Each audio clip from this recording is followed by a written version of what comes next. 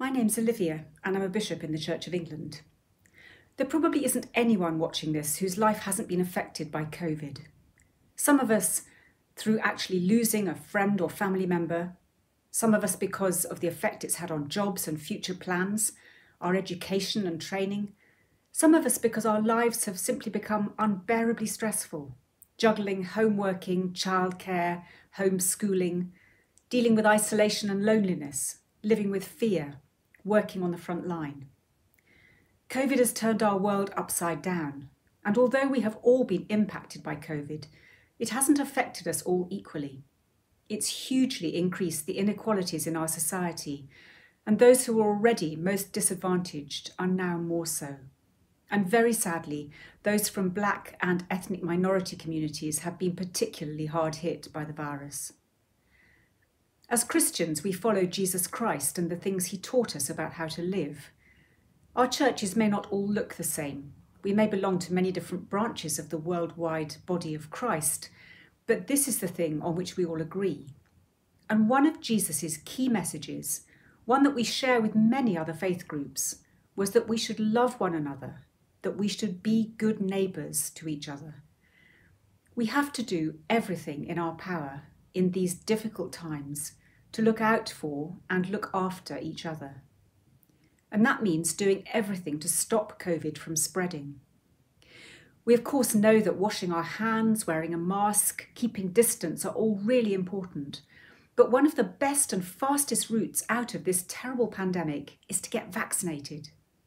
By doing this, we'll loosen the grip which the virus has on us and speed up the time when we can be together again with our families and friends and co-workers in person.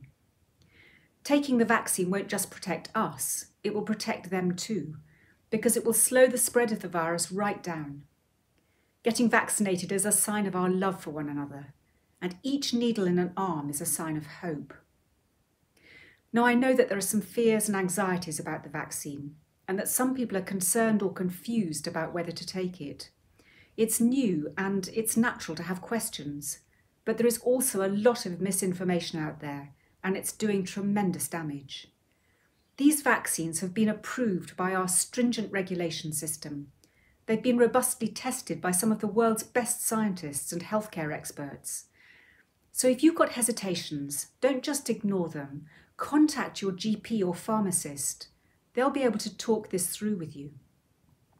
Vaccines are an amazing medical discovery. They've been protecting us for generations. They've helped us almost to eradicate diseases like polio, which used to cripple millions around the world. And as people of faith, we need to be full of joy that we have this protection on offer against coronavirus, which will save lives and give hope to our communities. I was hugely grateful to be offered a vaccination at very short notice recently from the end of the day's stock at our local centre, and I just dropped everything and went off to get it. Please, please, if you are also offered one, just get there and take it. It will protect us, and it'll be a sign of love and hope to our neighbours and our communities. If we all do this, we can beat this virus. We can and we will, for love's sake.